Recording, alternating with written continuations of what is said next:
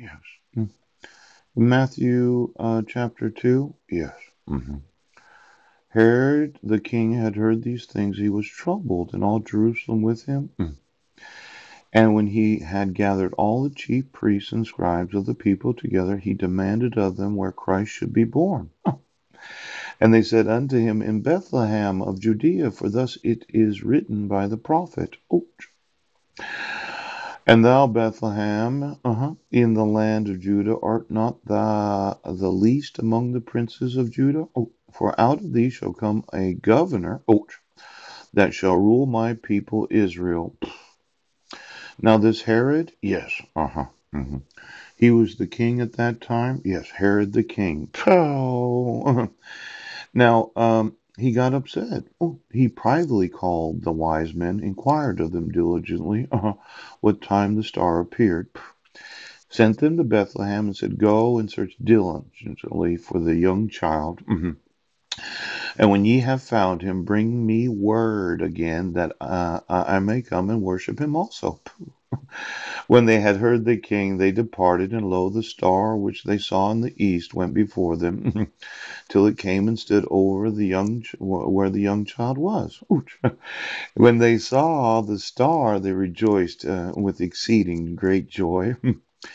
And then when they were coming to the house, they saw the young child with Mary his mother, and fell down and worshipped him. And and when they had opened their treasures, they presented him gifts of gold, frankincense, and myrrh.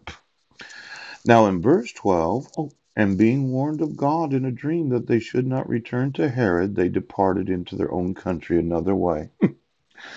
Now these wise men, yes, excuse me, yeah, they were talking to King Herod at that time, and he said, "Well, you go find him, right? I want to worship him too. Where's this Christ going to be born?" But an angel of the Lord decided, well, I don't think you should go back and tell him where the Christ is, where the Jesus is. Yes, yes, yes. Now, when they were departed, behold, the angel of the Lord appeareth to Joseph in a dream, saying, Arise and take the young child with and his mother, flee into Egypt, and be thou there until I bring thee word, for Herod will seek the young child to destroy him. Now, it looks like God, yes, decided to protect Jesus, Joseph, and Mary. Yes. And God, yes, appeared to Joseph in a dream. Yeah.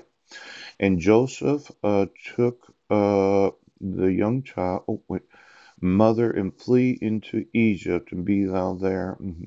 He took the young child and his mother by night and departed into Egypt. Now, this individual known as Joseph, yes, it seems, yes, that the angel of the Lord had a kind of a type of relationship with Mary. Yes, you're so blessed. But then there was another relationship with Joseph where he said, Well, I want you to go right now because the king is trying to destroy the child. Yes. Now, Joseph didn't seem to doubt what God wanted him to do. Right. He kind of was like, Well, we better go right now. Oh. Now, this idea of being parents of a child, yes, for some reason, right, somebody thought I did not have the same rights as the mother of the five minors named. Yes, that I, as a father, yes, were crazy. Now, let's see. My wife abducted my sons. Yes. Mhm.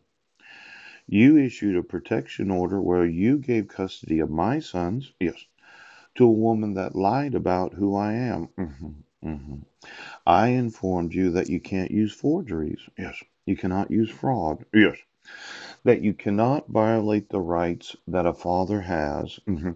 And you decided to obstruct me for the last 8 years. Yes. Now, if it was Mary and Joseph found out that Mary abducted his son right now, decided to lie to the court in the false reporting, yes, decided to contempt the court so as to keep the son, yes. Now, I have five sons, yes. It's not the youngest one, Benjamin, yeah. Maximilian, deacon, Bishop Zachary. See, all five of these right now. I want you to understand that if I were Joseph, the father, I would put you in prison as soon as I can.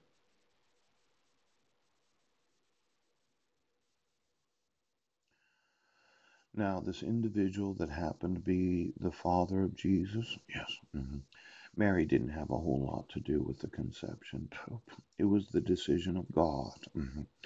And as a father, yes, when I tell you that I want you to remove your fraud from the courts, I'm going to explain to you that you cannot take the children of American citizens, yes, without any due process. Yes, you cannot issue dissolutions of marriage. Now, for every judge of the United States that needs to